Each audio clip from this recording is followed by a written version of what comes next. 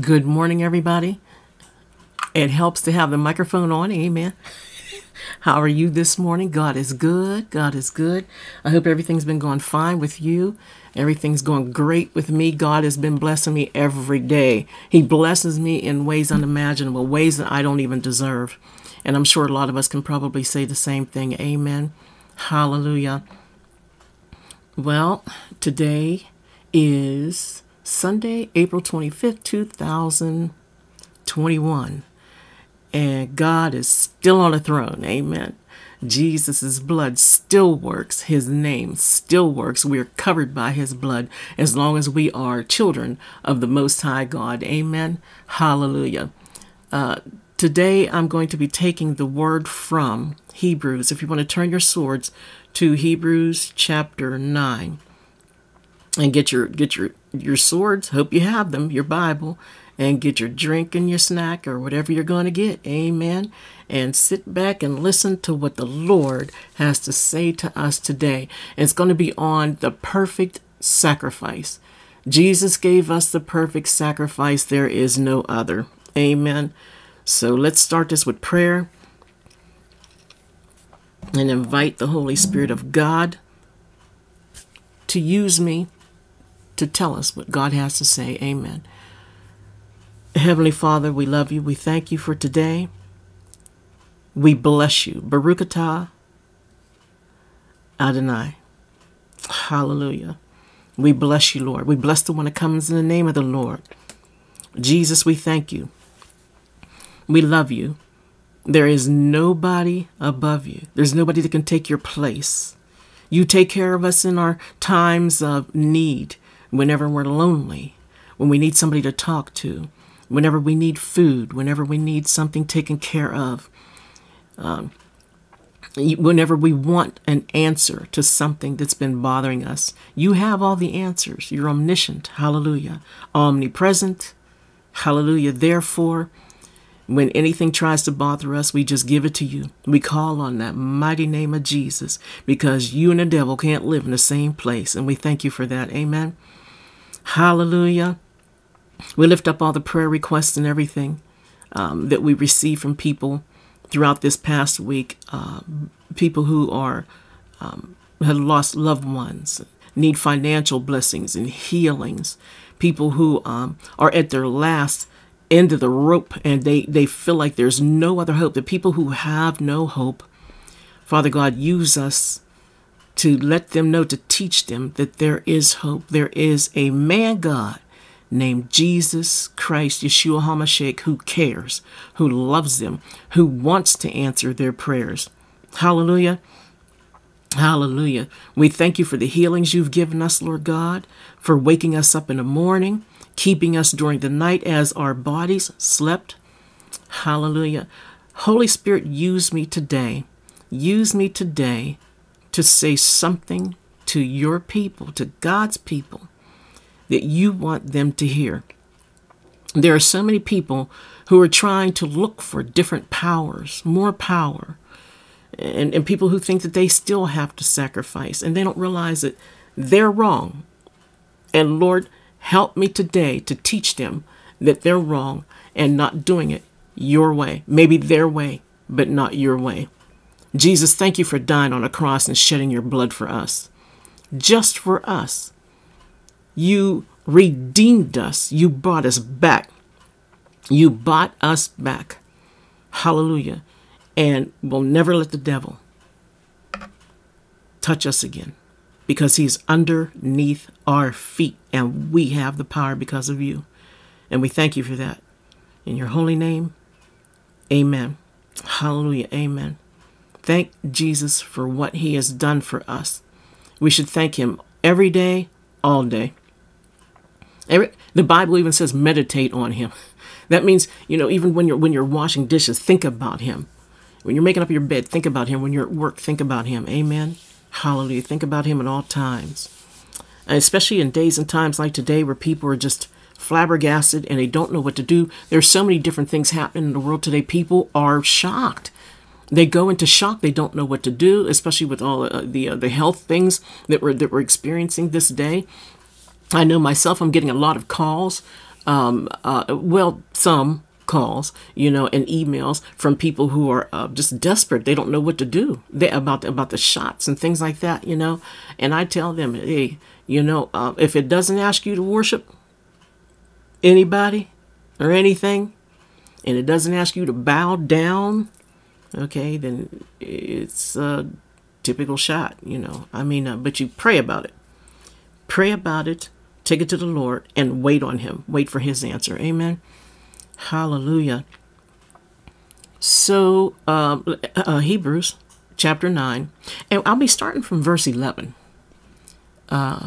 Verse 11, and it reads like this. I hope everybody's there. God bless you. Hallelujah. God is good. But Christ being come and high priest of good things to come, by a greater and more perfect tabernacle, not made with hands, that is to say, not of this building.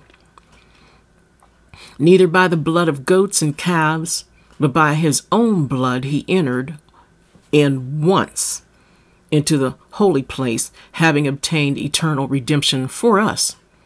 For if the blood of bulls or goats and the ashes of a heifer sprinkling the unclean sanctifies to the purifying of the flesh, how much more shall the blood of Christ, who through the eternal Spirit offered himself without spot to God, purge your conscience from dead works to serve the living God? And for this cause, he is the mediator. Remember that word, mediator. He is the mediator of the New Testament, that by means of death, for the redemption of the transgressions that were under the first testament, they which are called might receive the promise of eternal inheritance. For where a testament is, there must also of necessity be the death of the testator. For a testament is of force after men are dead, otherwise it is of no strength at all while the testator lives. Whereupon neither the first testament was dedicated without blood. For when Moses had spoken every precept to the people according to the law, he took the blood of calves and goats with water and scarlet wool and hyssop, and sprinkled both the book and all the people. These are things that Moses did, okay, pre-Jesus, amen. God bless Moses, amen. Saying, this is the blood of the testament which God hath enjoined unto you. Moreover, be sprinkled with blood both the tabernacle with all the vessels of the ministry. And almost all things are by the law purged with blood, and without shedding of blood is no remission. It was therefore necessary that the patterns of things in the heavens should be purified with these, but the heavenly things themselves with better sacrifices than these. For Christ is not entered into the holy places made with hands, which are the figures of the true, but into heaven itself, now to appear in the presence of God for us, nor yet that he should offer himself often, remember that word, often, as the high priest enters into the holy place every year with blood of others. For then must he often have suffered since the foundation of the world, but now once in the end of the world hath he appeared to put away sin by the sacrifice of himself. Nobody else would do that for us. Hallelujah. Let me put parentheses around himself. Amen. And as it is appointed unto men once to die, but after this the judgment. Last verse. So Christ was once offered to bear the sins of many, and unto them that look for him shall he appear the second time without sin unto salvation. Amen. Amen. And, I'm going to jump over to right now. I'll do it now before I get into the word. Chapter 10. Look at verse 11. Chapter 10, verse 11, 12, and 13, right? And it says, and every priest stands daily ministering and offering oftentimes the same sacrifices, which can never take away sins. But this man, after he had offered one sacrifice for sins forever, once and forever, amen, he sat down on the right hand of God. The right hand of God is power, and the left hand of God is the law. Amen. This is why whenever I believe, and I've heard other scholars believe, say that when you're healing, you want to heal somebody, you want to touch somebody or whatever, do it with your right hand. Okay. Well, laying hands on, as the Bible says, but the right hand, power. Amen. From henceforth, expecting till his enemies, he made his footstool. And you can believe, as long as you are a follower of the Most High God, your enemies are your footstool. They're underneath your feet. No matter what they look like, no matter what they've been doing, your enemies are underneath your feet. Amen. Hallelujah. Don't let the devil make you think anything different, because they are under your feet. There is nothing, nobody greater than the Christ in you. Hallelujah. Now, I'm going to start with verse 11 over chapter 9. But Christ became an high priest of good things to come by a greater and more perfect tabernacle, not made with hands. See, when Jesus Christ came, we're made by hands, okay? Our tabernacles are made by hands. Our churches, whatever we go into, our temples are made by man's hands. God, Jesus Christ is not made by man's hands. It says by a greater and more perfect tabernacle, not made with hands. This is to say, not of this building, neither by the blood of goats, not of calves, and his own blood he entered in one time. Now see, years ago, when the priests used to enter the temple, they had to use the blood of lambs or whatever, and they had to slice their throat, and they had to do all these different rituals that they had to offer as a sacrifice. Okay, there had to be an animal to sacrifice his life, okay, for the sins of man. Okay, this for the sins of Israel. Their priests had to go in and do different things in the temple. Okay, as you see, it says, verse 13, for if the blood of bulls and goats and the ashes of a heifer sprinkling the unclean sanctifies to the purifying of the flesh, how much more would Jesus' offering do? There are people out there right now today that are calling themselves giving offerings. And this might sound gory, but those people who kill chickens and offer the blood, those people right now who are killing bulls and rams and goats and lambs, who are offering the blood, are out of sync. They are wrong. They are operating under the spirit of error. The last thing you want to do is to be under the spirit of error. There is no animal now. Now, maybe in the Old Testament. See, what's happening is a lot of people are still living in the Old Testament instead of going over to the New Testament, the Jesus Testament, okay, where Jesus was born and showed us how to do things a better way. See, Jesus didn't cancel out the law. He made it better. See, because before, as you can see in chapter 10, verse 11, it says, and every priest stands daily ministering. See, every day, these priests had to do the same thing over and over. When it was time, they had to take care of the temple. Okay, it was a thing that man had to do to please God. Okay, you hear me? There are things man had to do. Are we talking about God's grace here now, right? In the New Testament, there are things man had to do to please his God, who led him by day and by night. Amen. Amen. God, he loved God. If you want to serve God, you got to do what God tells you to do. And there are people out there right now who are doing their own thing. They think they could do whatever they want to do, and they will not be successful. They will not be victorious. They will not overcome their enemies because they won't do it God's way. It's God's way or no way. Okay, so as I was saying, the people out there who are you have the witches and the warlocks, and you have these special groups that meet in caverns, and you know, it's a serious thing, and they're still offering blood now. Some of them are offering blood out of ignorance. Some people who are in those old religions or whatever, and they still think that you have to do that. That's called the sin of ignorance, as I was telling you, which I believe is in Leviticus. And there's something called the offering of the sin of ignorance, you know, and they're operating in error. Okay, you no longer, no animal in this world has to give up their life for a person's sins. Those days are gone. Amen.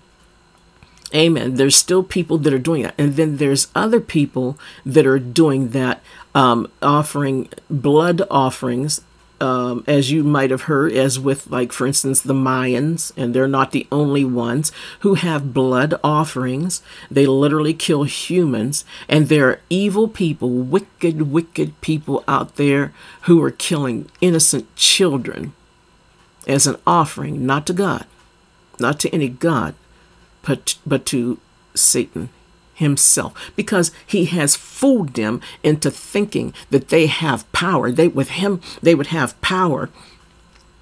You could beat those Christians.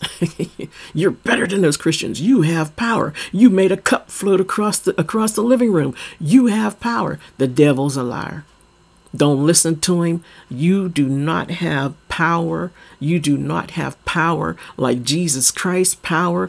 And if you're operating that way, you're going to die, and you're going to go to hell forever, for an eternity. Burn forever, where there's weeping and gnashing of teeth, because Jesus Christ is the perfect sacrifice. Nothing else is needed.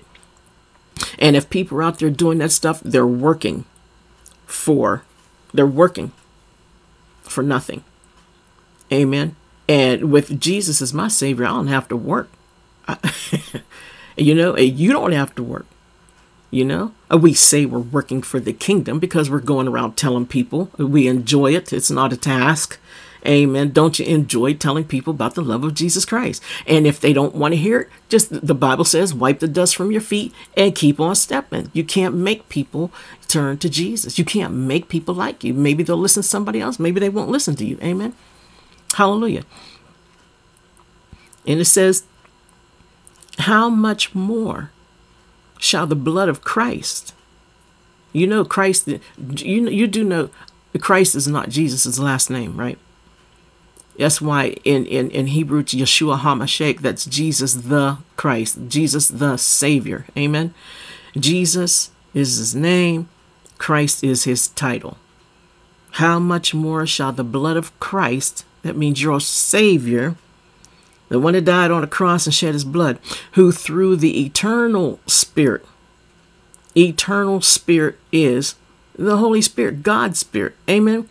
Through the eternal Spirit, offered himself without spot to God. Jesus was the only thing, the only person who was spotless, who was sinless. He was tempted in all points. Everything you can think of right now, Jesus was tempted in. There was nothing that he wasn't tempted in while he was here on earth. He did it for you. He did it for me. Amen. He was tempted in all points. Amen. But he did not. Now, you're going to get tempted. You can't stop. You can't stop temptation from coming, but falling for it is the sin. You're not a sinful person because temptation came to you. That's normal. Temptation came to Jesus. But did he fall for it? Do you fall for it? Don't blame God. Jesus is going to tell you one day too, I didn't fall for it. You didn't have to you didn't follow my example. I didn't fall for it, and you shouldn't have fell for it either. The wiles of the devil. Amen.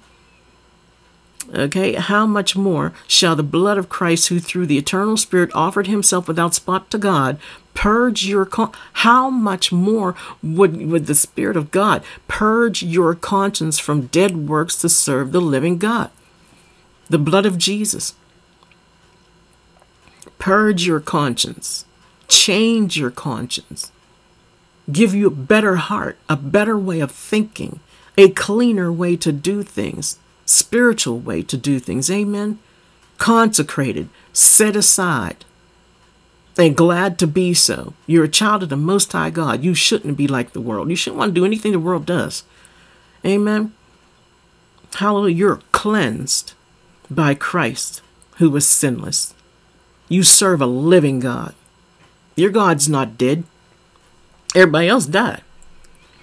Amen. Buddha, Confucius, Muhammad, Yogi, Mary Baker Eddy, Joseph Smith. Amen. Martin Luther. He was great, but he's dead. Krishna, and even Moses and David. They all died. Jesus still lives. Amen. So if there's anybody out there worshiping dead saints, you're in error. You are in error. Amen. Amen. Something to think about. Amen. And then it says in verse 15, and for this cause, he is the mediator of the New Testament. A mediator. He comes in between us and God. It's all about Jesus. It's not about us. It's about he comes in between us. Jesus is the mediator. There is nobody else that can take you to heaven. There is nobody else, nothing else, no stone, no rock, no statue, no dead saint that is going to pray for you to God. None. Jesus is the mediator. We should be praying to Jesus. Amen. And Jesus, the Bible says he sits on the right-hand side of God, making intercession for us. Look, watch. Okay. Thank you, Lord. If Jesus is making intercession for us, right? Who else do you need? Why else would you try anybody else? Why pray to Saint Bobby, Ricky, Matthew, and John? We don't need them. They can't help us. They can't hear you. Amen. Amen. Jesus, we should be praying to Jesus because Jesus is the mediator. One man, one mediator between us and God. He takes care of the business. Jesus is big enough. He takes care of your business. Amen. Hallelujah. He's a mediator of the New Testament that by means of death. And this is how he did it, which nobody else would do. He died. For you. Jesus died. Okay? But here's the catch. He, unlike the others that we mentioned, Jesus rose back up. Jesus is alive, sitting on the right-hand side of God. Nobody else is sitting on the right-hand side of God. So if you out there have anybody else sitting by God, sipping tea with him, you're in error. It's all about our God. It's all about Jesus Christ. Amen. Amen. It says, for the redemption of the transgressions that were under the first testament, they which are called might receive the promise of eternal inheritance. Amen. We are now in God's New Testament, the Jesus Testament, and because of him, we can receive his promise of eternal inheritance. You don't have to go to hell and burn for life. Jesus, I can't understand why people would even why people are even interested in evil things when God is so good. Now, you say you love the Lord. Amen. You say you love Jesus. You say you're a Christian. But you like evil things. A double-minded man is unstable in all of his ways. Amen. You can't serve both. And don't think you're doing it in secret. Some people think that they're doing their evil in secret and nobody else knows. God knows. And he will bring you out. Amen. Serve God. Be clean. Amen. Receive his eternal inheritance. How do they say? Oh, rep him. Rep God. Amen. Rep the kingdom of God. Let people see that you're a representation of the kingdom of God. Why are, only evil people are ashamed of God. Only people who have a spot of evil in them, or sometimes a basketful, or sometimes a ton of evil in them, don't want anybody to know that they worship God. And for the life of me, I don't understand. Besides the fact that they're double-minded. A double-minded man's unstable in all his ways. Either you're on the Lord's side or you're not. Make up your mind. And then you have these Christians, undercover Christians or whatever. They go around, they say they're Christian, but they're doing other things. They're watching everybody else and at the same time not living the life. Spending too much time watching other people instead of living the life. Amen. You are not, you know what? There's going to be a lot of people that's going to get to heaven. They're going to get to the pearly gates. Amen. And they're going to say, well, Jesus, can I come in now? And Jesus is going to say, get away from me. I don't even know you. Y'all, you worshiped everything but me. Can you hear him? Can you hear him telling some people, please don't even try that. Don't insult my intelligence. You worshipped everything but me. You wore things on your clothes and wouldn't wear scripture to save your soul. You had pictures and music, and you had bands named. Even, I hate to say this, but even some churches, took the cross down off of your church. You were ashamed of me. Or you were trying to please man, and now you're coming saying, Jesus, can I come in? Put it this way, guys. What do you think Jesus is going to say? We have to make up our minds to serve him. Amen. Amen. For verse 16, for where a testament is, there must also of necessity be the death of the testator. Jesus, if you want a testimony, you have to die. Okay? And I know some people are like, what does she mean by that?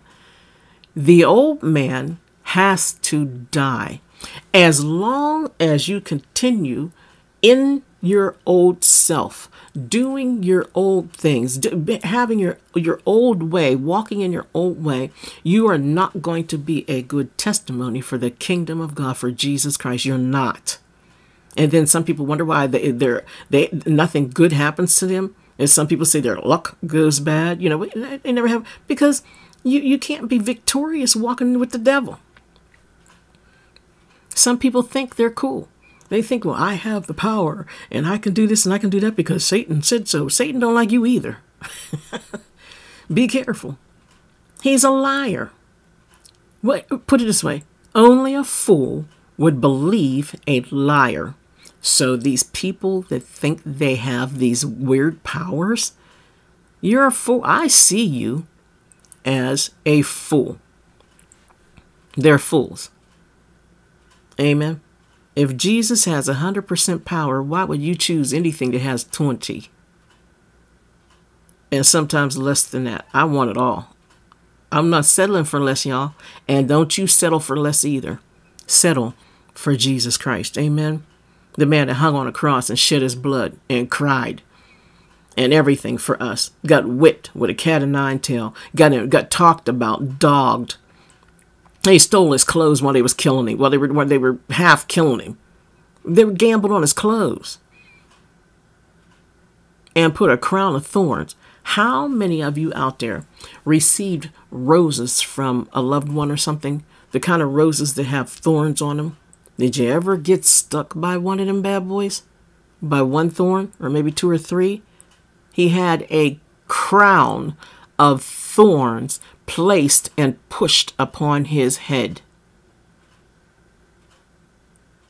And God only knows how many times they scooted it around and everything, and it just ripped across his skin for you. And then you're going to sit there and tell people, I'm not ready yet. Well, Jesus didn't call me yet. I still have time. No, you don't still have time. You better accept him now while you can. Because if he comes like in the next hour or tonight, well, everybody say, you're done. Sayonara. You didn't make it. You're not going to make it. Don't play with God. Amen. It says, for when Moses had spoken every precept to all the people according to the law, he took the blood of calves and goats with water and scattered. Moses had to do all this stuff. It was laborious. Is that a word? It was laborious. Okay, they had to do a lot of stuff back then. They just didn't get an attaché case, some Stacey Adams shoes, and stand up in a pulpit and crack jokes. They just didn't do that. They had a lot to do. Amen. Saying, this is the blood of the testament which God has enjoined to you, unto you. Moreover, he sprinkled with blood both the tabernacle and all the vessels of the ministry. Does that sound to you like he had time to go shopping for a nice pair of Stacey Adams shoes? No. No. Nowadays, we spend too much time on junk. Amen. And verse 23, and almost all things were by the law, are by the law purged with blood, and without shedding of blood, there's no remission. Without Jesus shedding his blood, and he knew it. Jesus is love. He did it for you and me because he loves us. Don't let anybody tell you he doesn't. Jesus shed his blood. Look, some of us won't even give up money. Some of us won't tithe to save our soul. Some people won't tithe. They won't donate nothing. They won't buy a loaf of bread, nothing.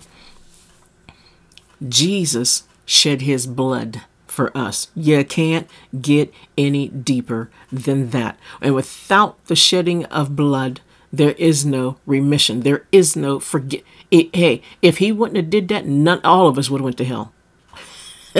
Isn't that a reason to give him thanks? If he didn't do that, all of us would have went to hell. Amen. And verse 23 says, it was therefore necessary that the patterns of things in the heavens should be purified with these, but the heavenly things themselves with better sacrifices than these. Whatever happens down here is only a little bit of what's going on in heaven.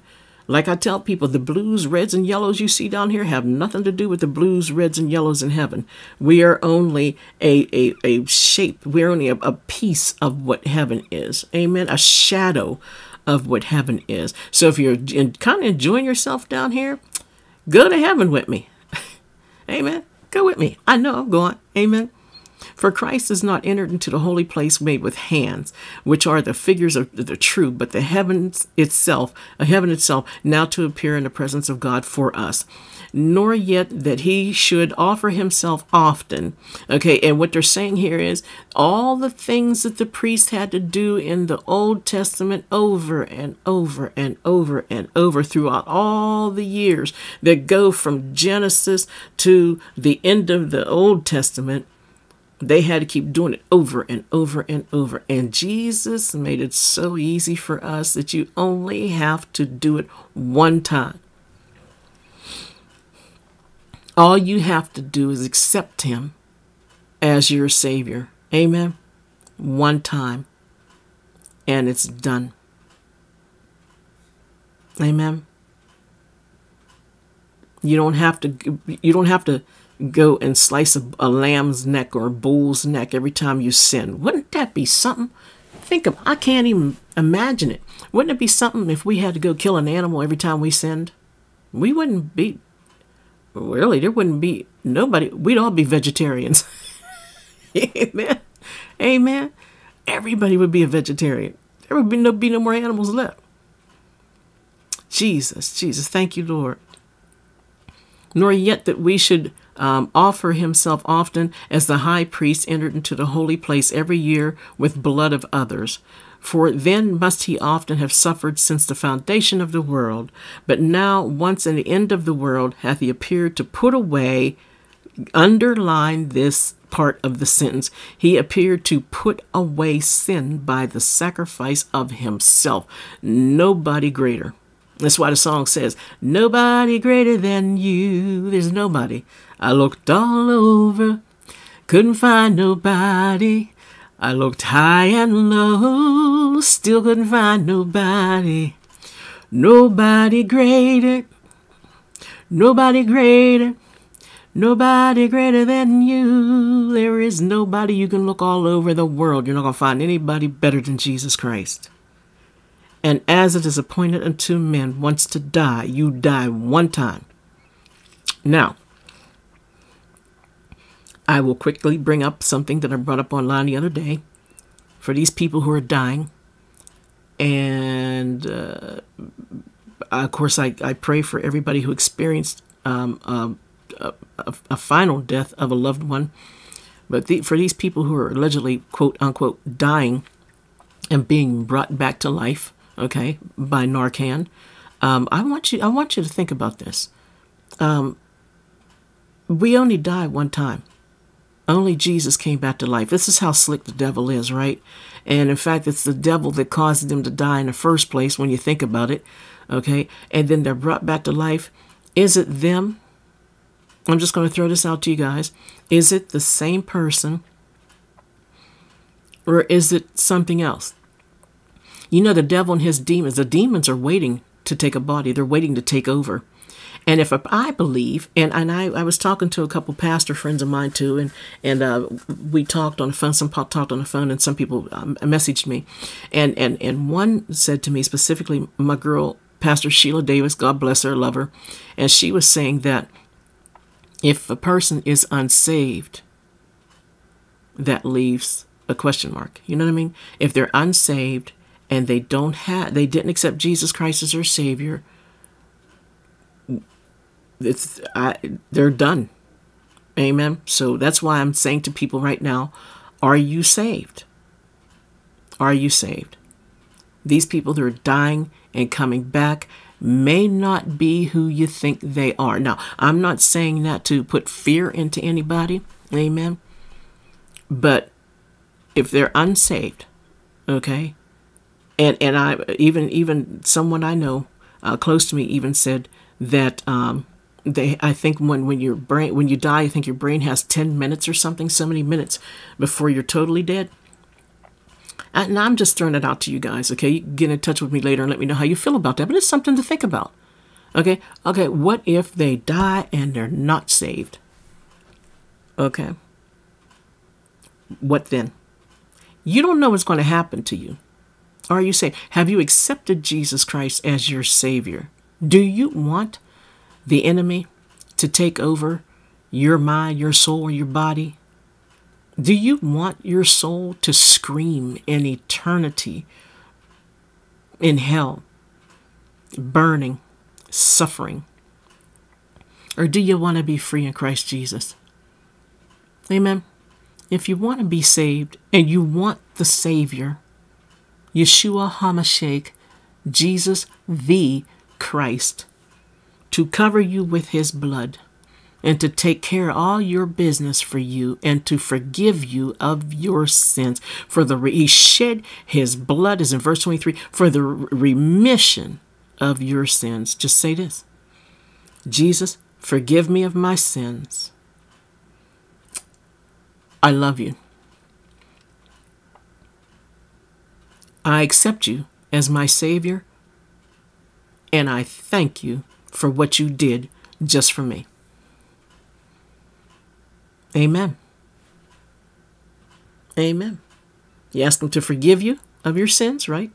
Ask him to forgive you of your sins. Accept him as your Savior. Amen. Hallelujah. Now go find a Bible-believing church. If it's a brick and mortar, if it's online, if it's on a street corner with a microphone and a speaker, amen. If it's a radio, okay. If it's your neighbor,